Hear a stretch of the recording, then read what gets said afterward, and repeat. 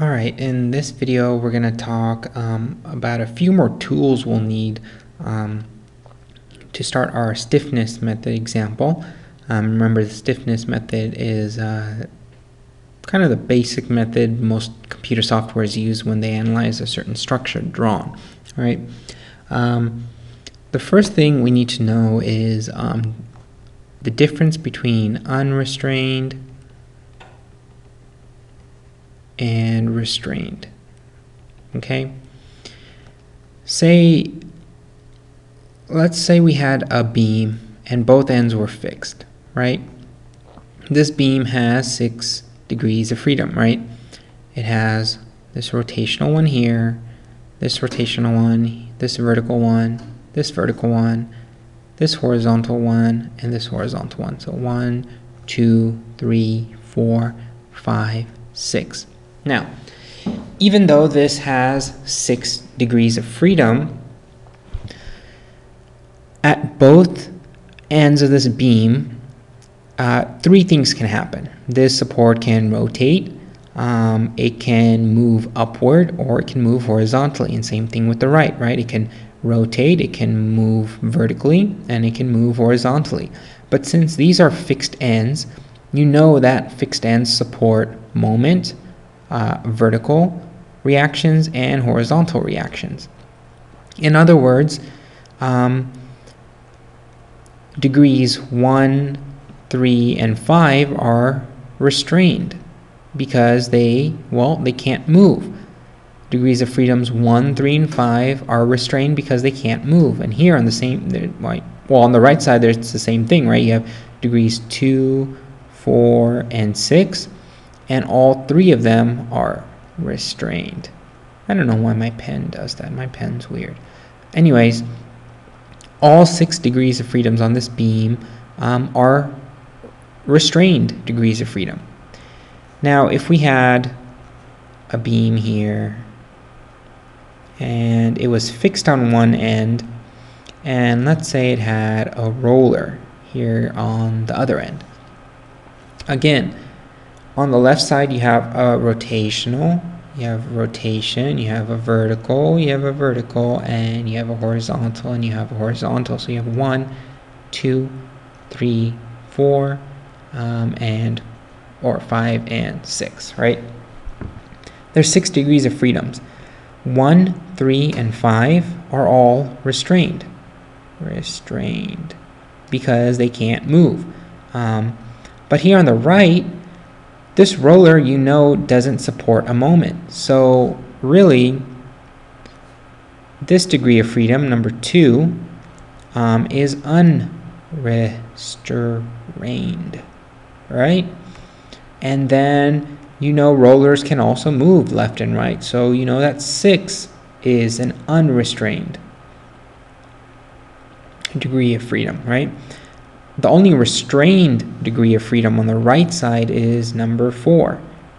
Let me do that in red. Is number 4. And that cannot move up and down, right? That's what a roller is. It supports a vertical reaction. So this is restrained. And let me actually see if okay. Let's say we had one more beam. It was a pin, a roller, and a roller, right?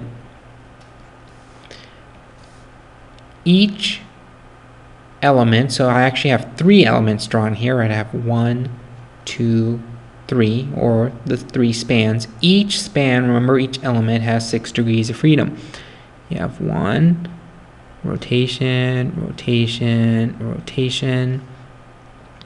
You have a vertical, a vertical, a vertical, a vertical, and then you have a horizontal, horizontal, horizontal, horizontal. So notice that element 1 has 6 degrees of freedom, element 2 has 6 degrees of freedom, element 3 has 6 degrees of freedom. You know that a pin does not support a moment, but it does support a vertical and horizontal. So the unrestrained degree of freedom here is this moment here, or this degree of freedom, right? This rotational one. Again, Rollers don't support moments, so these are unrestrained. And they also don't support horizontal forces, so all of these horizontal forces, they're unrestrained. So everything in green is unrestrained. And then I guess I can do this vertical. This pin supports a vertical and a horizontal, so those two are restrained degrees of freedom. The roller here only supports a vertical, and vertical, so these are restrained. So these are a couple examples on unrestrained and restrained. One more thing before we actually start a stiffness method example. We need to also come up with, so we have the stiffness matrix, right? We came up with that in the last couple videos. We also need a few more matrices. The first one is delta C, and delta C means complete. In other words, delta C is delta unrestrained over delta restrained. Oops. And don't be worried if you're confused about what all this is. You'll know exactly what this is once we go through an example.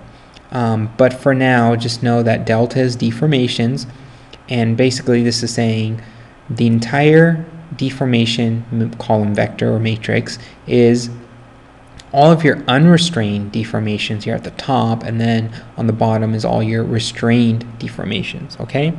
The next one is S sub complete, or C, and S stands for structural stiffness matrix, okay? And this matrix is actually 4 matrices in one, okay?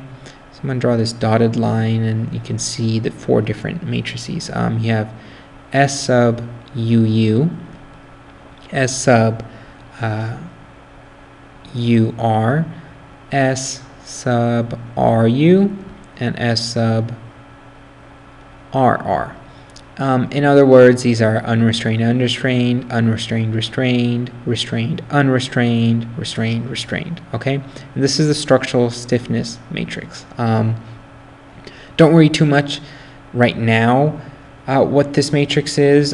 It'll instantly make sense once we do an example. Okay, and the last one is JL complete, and JL stands for joint load, and complete means there's joint load unrestrained over joint load restrained. In other words, the unrestrained joint load is say if you had a beam and it had some type of loading on top. Here's the joint, right? You have a roller here. In other words, all the unrestrained joint loads at the top and all the restrained joint loads at the bottom. Okay, and again, this may not make too much sense right now, but I promise once we go through an example, it'll make a lot more sense. Okay, so these are 3 other matrices we need to derive during an example, and I guess we're pretty well equipped to do an example soon. Okay, in the next video I'm going to talk about 3 equations we use in the stiffness matrix, and then after that we'll go ahead and do an example. Alright, see you then.